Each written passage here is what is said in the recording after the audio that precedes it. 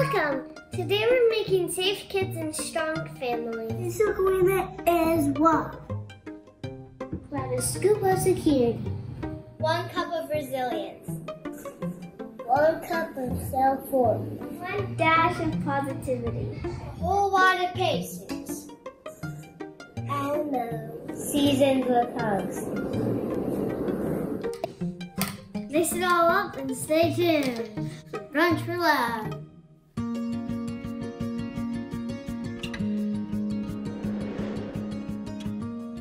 My name is Tori Taj and I'm the CEO at Child Crisis Arizona.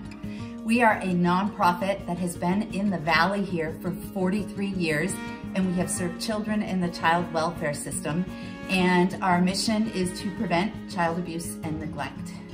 Our vision is safe kids and strong families, and we do that, as you are going to see today, in a variety of ways. Number 1, prevention. We have prevention services in the community, and we are helping families with parenting techniques, and we are supporting families in many ways. Number 2, intervention. We have the Emergency Children's Placement Centers, which is our foster care and adoption program, and our 3 residential homes where we serve children when they can't live at home with their biological family. And in addition, we have early education programming. It's a safe place for children to be during the day. These children are very low income and they depend on us for nutritious meals and a safe place while their families work. And we are helping them be ready for school. Good morning. My name is Larry Wilk. I was introduced to the agency through a good friend who was a supporter.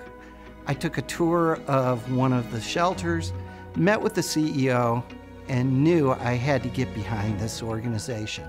The more I became involved as a volunteer, the more I became awestruck by the magnitude of what this organization accomplishes every day. For me to even be a small part supporting the work of Child Crisis Arizona has been one of the most rewarding experiences I have ever had. Today, in our 43rd year, I share that the COVID-19 pandemic has affected all areas of our service. Allow me to share just a glimpse of this with you.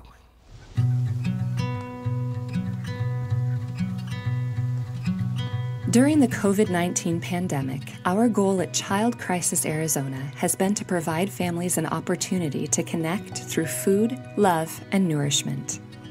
We were able to partner with the community and local restaurants to provide more than 30,000 meals to families struggling with job loss, food insecurity, and high anxiety.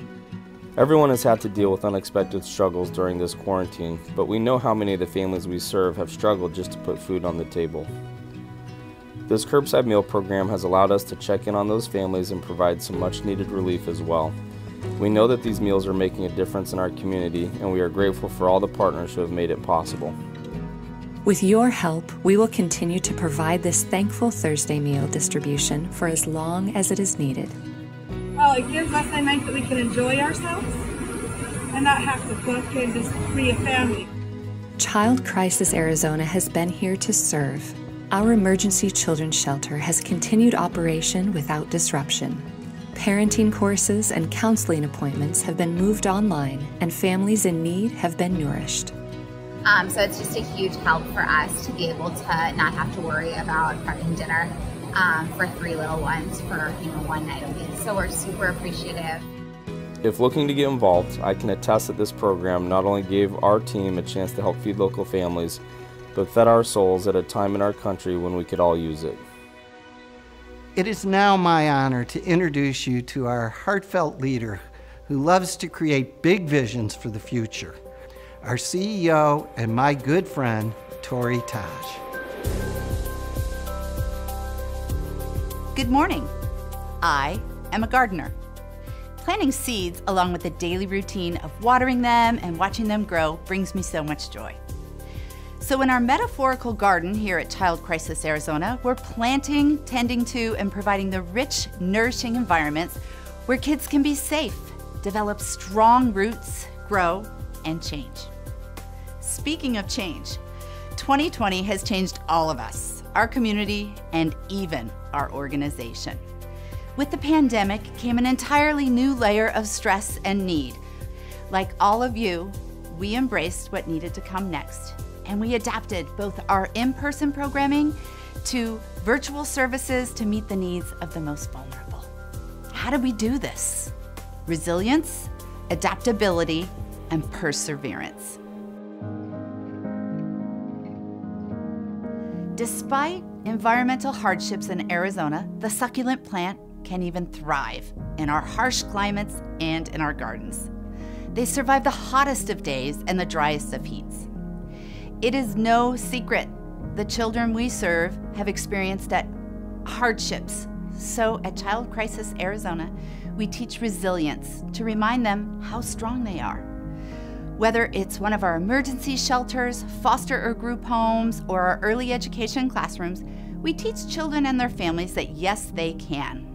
Yes, they can, in fact, recover from these difficulties. Yes, they can adjust to new and changing conditions. And most importantly, yes, they can achieve success. We modified our early education services to be virtual in their homes, and as you saw in the video, we are providing curbside breakfast, lunch, and dinner, along with learning activities. Over the last 7 months, we served them approximately 30,000 meals, and we're not finished. Educating children is the long-term solution in building a stronger community. Education is no longer status quo. Early education is not happening in a designated classroom anymore. It happens everywhere. It's online with virtual instruction and even consists of staff purchasing and delivering books, crayons, colored pencils, paints, Play-Doh, manipulatives, and copies of worksheets. It's even more crucial to provide learning opportunities and critical needs to as many children as possible. Some good news is we added 2 additional preschool classrooms, but there are literally hundreds on our wait list who qualify. Our 2021 goal of serving an additional 80 young children before kindergarten will help us end the cycle of generational poverty by putting these children onto the path to success. The succulent plant is parallel. It's perseverance. It offers us such positive examples of staying power and beauty. A big part of our work these last 43 years is by creating the right environment for children to thrive. Our work is needed now more than ever. We need more gardeners to help us with our vision of safe kids and strong families. We helped to place nearly 400 children into safe, caring families this year, and 83 of them were adopted into their forever homes. But it's not enough. We need to do even better and find and support more willing families.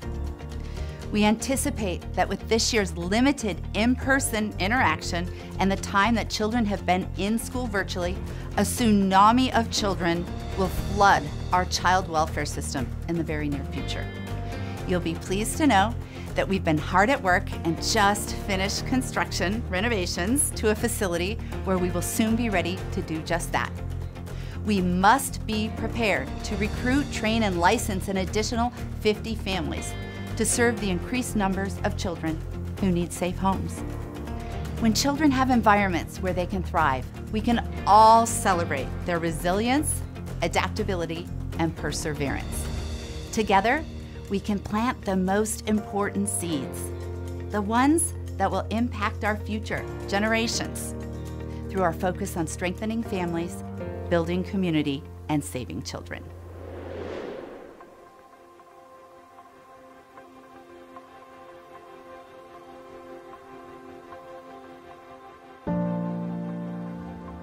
My daughter was 13 and a half when we started, and she was so excited. She always wanted to be a sibling. When Greg came into our life, when she was 7, she was just always wanting siblings. Our first 2 placements we got, and one came and she left in 5 days. And our second one came on day 2 of being licensed, and he left on day 6. And so it was like this overjoy excitement and then devastation. in less than a week. We sat on our couches and just cried as a family, and we said, you know, we just need 24 hours before we do this again. And I think was the moment that we realized that this was God's plan for us. It was our destiny to help children. That was a very difficult night. I can't remember the last time I cried myself to sleep, you know, as an adult. I don't know if I've ever done that. And it was the last thing I would have expected, and it was a lot harder than I thought it would be. But at the same time, we got back up on the horse and said, this is what we're doing. And come heartache or joy, this is what we're gonna do. We're gonna provide a home for kids no matter how long they're here, and a piece of us leaves when they leave, and that's okay.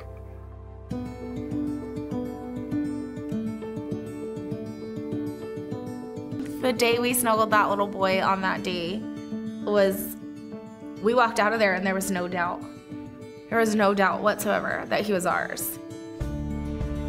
So Bentley was taken at birth with meth exposure, THC, and STD.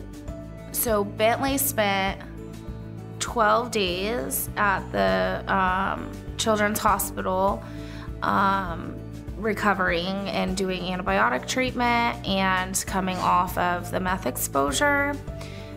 He was, at that time, he was placed in foster care, and we took him just before he turned 11 months. 6 weeks later, we got a phone call that said, baby brother is born. The day I met Isaac, it was just surreal. We fell in love with him. I remember taking a picture in the parking lot at the hospital and sending it to Greg and just saying, oh my gosh, he's so precious and he is ours. Then Isaac, when he was born, he was also born meth exposed, THC, and STD. And Isaac spent 14 days at PCH in the Children's Hospital, and that was just brutal. I watched this little baby who has sores all over his face and his body from the drugs. Watch him just withdraw and withdraw and withdraw. And it was around the clock. It was constant, and it was just terrifying. He's a fighter. He is 100% a fighter. It's not all roses, but it's the biggest blessing we've ever had. Like, It doesn't matter what they came with or what they'll face in life. They're our kids, and we'll face it with them. Those two have brought more to our home, to us as people, to Alexis, than we could ever give them back. And they're not 2 years or 1 year old yet. Yeah. So. With Child Crisis, we are having a relationship. We're in this together. We're all doing the same work to help children grow and thrive and be in a safe environment.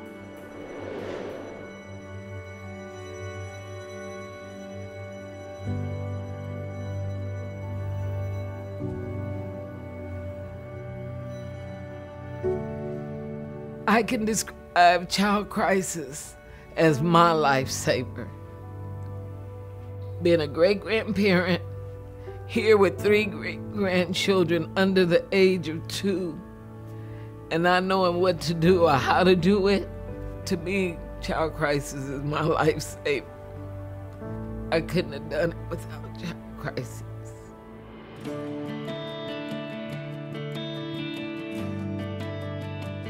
Life with the pandemic truly changed because I got 3 babies at my age and trying to work with them, teach them because they're being homeschooled now, and them being confined, doing a life change is really hard. And when I had to start keeping them home, I ran out of reading materials, drawing materials. I need those things. I'm able to come here and they help me with those things. Now I get to come up and pick up lunch for them. That helps a lot.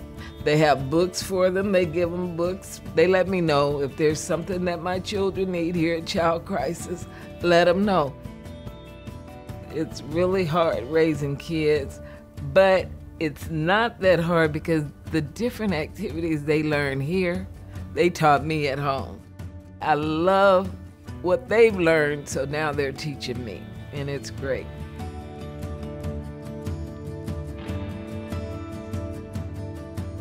And it's great. But when I walk in here, I feel confident. I feel knowing that I'm not gonna be turned away, or that someone will say to me, I'm sorry, but we don't have time. I feel like I'm at a home with people that care about me and my children. For thousands of children in Arizona, abuse and neglect is an everyday reality. Child Crisis Arizona is proud to be part of the solution, moving vulnerable children and families toward paths of hope and healing. We are proud to introduce to you former shelter child Isaac Davis. In November of 1998, I was 7 years old and getting ready for my second ever day of school when I heard a bang at the door, followed by screaming and yelling coming from the front room of my apartment. It was a SWAT team carrying out a raid on my home. The next thing I remember was hugging my mom and dad as they knelt on the kitchen floor. Later that day, I arrived at the children's emergency shelter. I can still feel the love and warmth of the staff that welcomed me as I walked through the front door that day. Over the next few months, I would celebrate Thanksgiving, Christmas, New Year's, and my 8th birthday with them, creating bonds with the staff I would never have thought possible. As an adult, what impresses me most when I reflect back on the time I spent at Child Crisis Arizona is the love I felt from each and every staff member there. They were truly my family, offering unconditional love. Believe me, I tested it. While most of the time I was a happy kid, some days were better than others. I would act out by kicking, screaming, crying, and yelling at those simply trying to care for me. But if this tested their patience, they never showed it. Never once did I feel judged or put down for the way I acted on those days. I was one of the lucky children who was fortunate to be reunited with my family. Since that fateful day, my mom and dad have been the most caring, loving, and encouraging parents a kid could ever ask for. They harbored no resentment. In fact, they are so grateful that when I asked what they wanted for Christmas, they would ask me to donate to Child Crisis Arizona. The support I received during those most vulnerable days in my life undoubtedly helped to create the strong and successful family that I am a part of today. It enabled me to achieve my dreams. Without them, I would not have made it into Arizona State University, where I graduated with my bachelor's degree in biochemistry. Nor would I be where I am today, living in Huntsville, Alabama, with my beautiful fiancée, Katie, and in my 4th and final year of medical school at the Alabama College of Osteopathic Medicine. I am eternally grateful to Child Crisis Arizona and to all of those who help support their mission. Today is about recognizing the ever-growing population of less fortunate children who need help to one day write their own success story.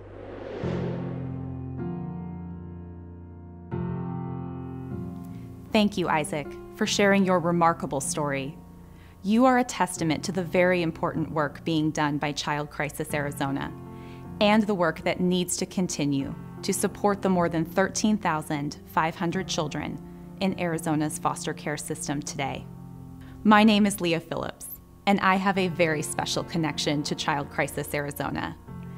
A few years ago, when my husband and I became licensed foster parents, Child Crisis Arizona introduced us to a boy living in their emergency children's shelter. That is where we met and fell in love with our future son. We fostered him for 18 months before adopting him last year. This experience drove my desire to volunteer, and I became a member of the board of Child Crisis Arizona 2 years ago so that I could continue to make a difference in the lives of foster children in Arizona. The needs are great, and you too can be one of the people who care. I hope today's program has inspired you and it is my privilege to tell you how you can support the important services we provide, and to ask you to donate to the ongoing operations of Child Crisis Arizona. As you heard earlier from Tori, I too am worried about what will happen to the vulnerable children who are desperately in need of our early education and foster care services. Collectively, it is our responsibility to continue to strengthen families and save children.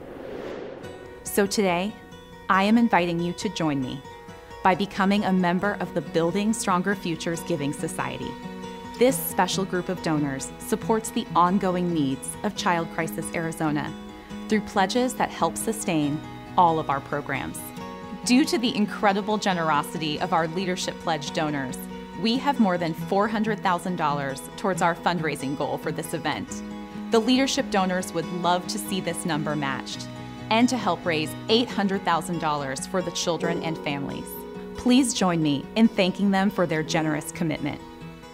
We are hopeful that by sharing this matching challenge with you, it will inspire you to make a meaningful gift within the next 24 hours to support the programs and resources that have benefited me and so many other children and families. Please know that your pledge of $1,000 or more for 5 years is considered a Building Stronger Futures Giving Society donation. A gift at this level is about $83 a month. The impact of your gift will provide one child in need a week's worth of safe sleep, around-the-clock care, and medical services each year. This is a great opportunity to utilize your full Arizona foster care tax credit, which is a dollar-for-dollar credit on your Arizona state income tax liability. You can click the link in the upper right-hand corner now to access the donation form. You may also access the form in the email or text you will receive, or on our website after the program. You can also donate any amount you choose to help us reach this matching opportunity. Whatever you are able to donate, including the gift of your time today, will make a major difference to children like my son and all of the children of Child Crisis Arizona. Thank you. 1,000 tomorrows began here today. Child Crisis Arizona. Safe kids, strong families.